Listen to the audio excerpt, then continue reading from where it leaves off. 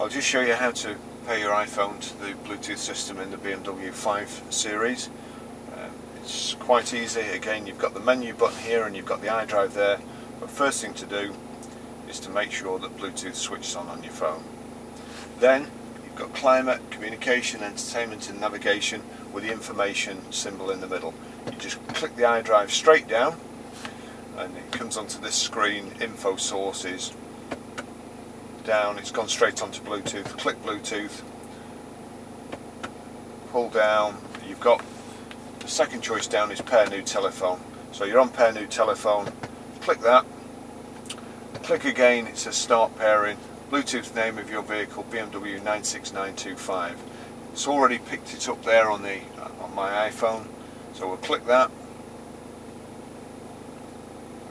It gives you a pin.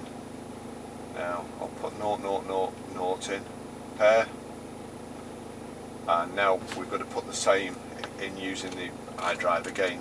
If you choose different than 000, then you can just turn with the iDrive, but for this purpose just select 0 4 times, and then we want to confirm passkey, so we knock the wheel back towards us, click it, it's verifying the passkey, it's connected here and it's connected on the system in the BMW.